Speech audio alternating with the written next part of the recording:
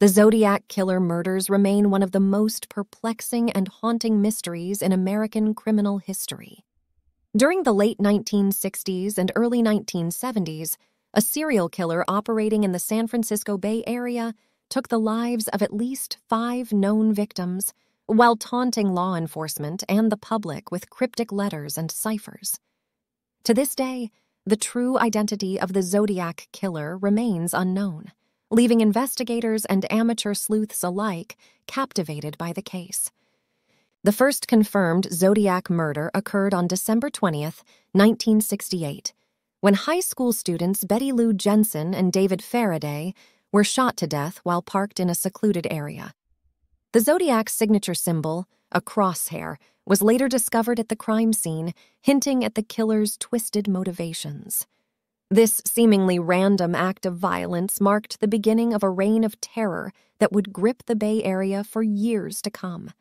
In the following months, the Zodiac struck again, claiming his next victims on July 4th, 1969. Darlene Ferrin and Michael Mageau were shot while parked in a car at a popular Lover's Lane spot. Mageau survived the attack, providing crucial eyewitness testimony, but the killer's identity remained concealed behind a hooded costume. It was during this time that the Zodiac began his disturbing correspondence with newspapers, adopting the famous pseudonym that would forever label him in infamy. The Zodiac's cryptic letters to the media soon followed, each filled with complex ciphers and chilling messages.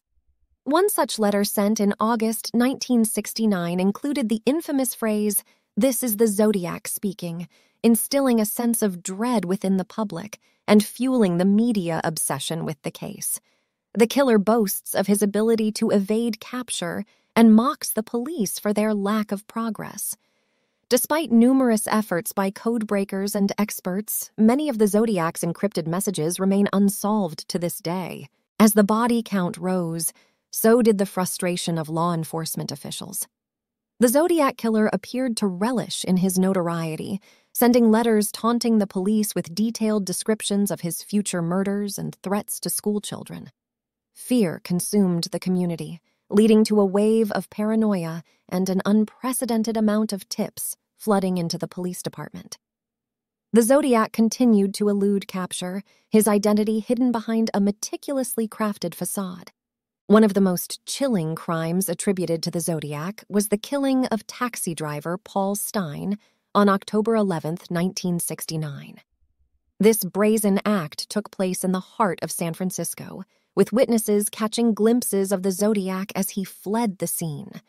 The killer's eerie resemblance to the composite sketches perplexed investigators and added to the enigmatic nature of the case.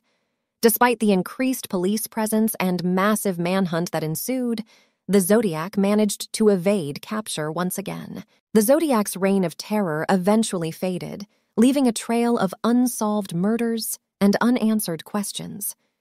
Over the years, countless theories have emerged, attempting to unmask the identity of the enigmatic killer. Suspects were scrutinized, but no definitive evidence could tie any individual to the crimes. While the case still captivates the public's imagination, the Zodiac Killer remains an elusive figure, his true identity seemingly destined to remain hidden among the shadows of history.